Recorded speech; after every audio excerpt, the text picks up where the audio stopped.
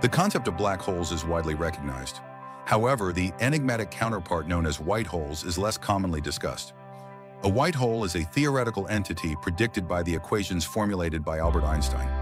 In contrast to black holes, which are known to attract all matter and even light, white holes are theorized to expel matter and energy while preventing anything from entering.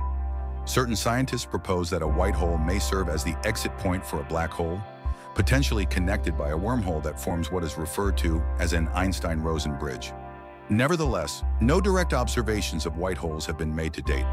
Furthermore, some hypotheses suggest that the Big Bang itself may have originated from a white hole.